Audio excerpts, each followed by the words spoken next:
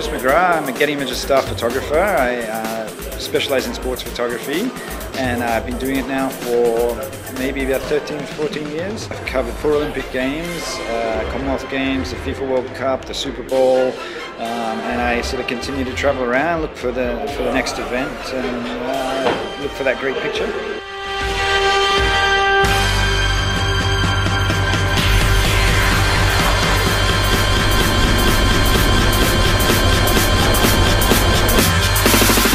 Sports photography, I mean, it's different to most other genres. I mean, you know, being a good sports photographer actually is something that's moved through for other genres of photography in my career. You know, that anticipation, that reaction, then knowing the camera back to front so they can change something in a split second. So I think that's the unique side of it. Shoot pictures every day.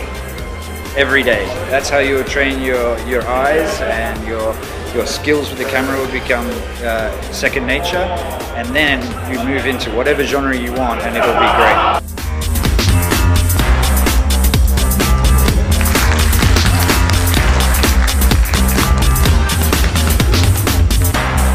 Sports photography is getting that great picture, and that's what drives you all the time, every single time. Like, am I going to get that picture? Am I going to get it? Am I going to get it? Am I going to get it?